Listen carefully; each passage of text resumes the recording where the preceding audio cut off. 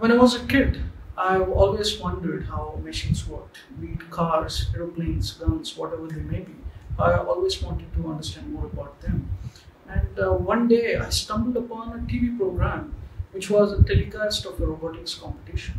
And that day I felt that robots are the coolest machines on the planet. And my fascination towards the field of robotics has begun. And when the time to choose a degree for engineering has come, I learned of an engineering program called mechatronic engineering. And at that time, that was the closest that I could get to direct robotics profession. So although it required me to travel to a different country, although it was very new at that point of time and it didn't have a very clear career options, I still pursued it because of my passion. And in the university, for the first year and a half, I had a lot of fun building small machines and interesting robots, tiny robots, and it was going fine. But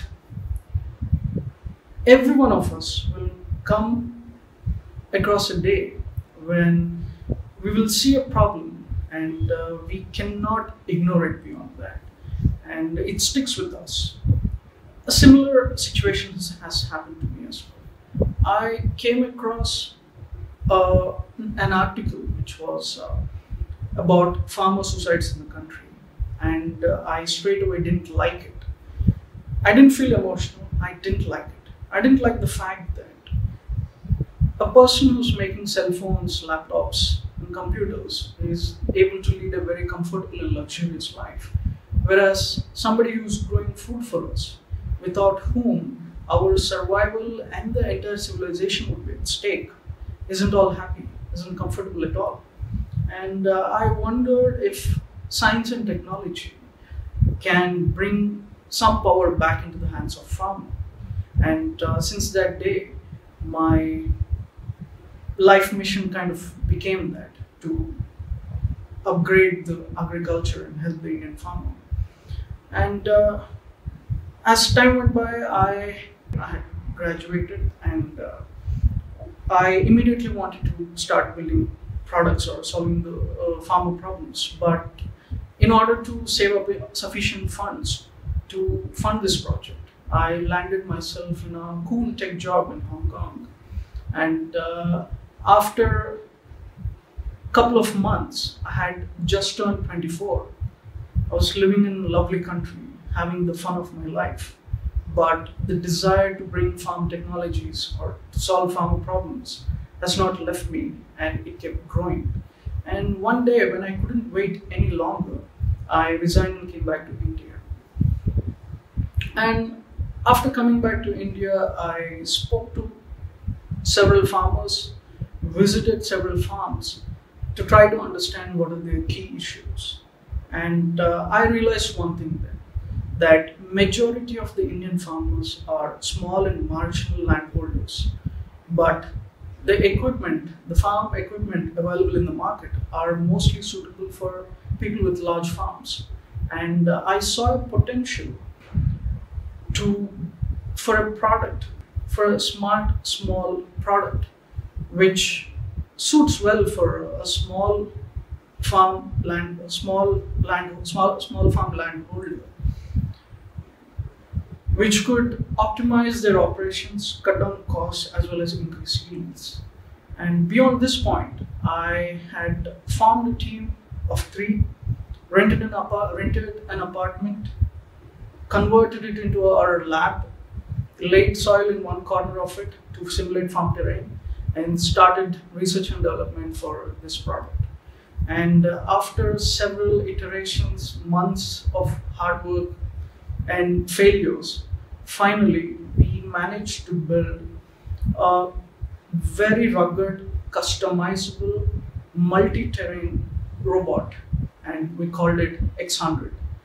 And what's X100 is specifically designed for seeding at a very precise spacing and depth, as well as weed control, pest control fertilizer microdosing, and many other farm activities in the future.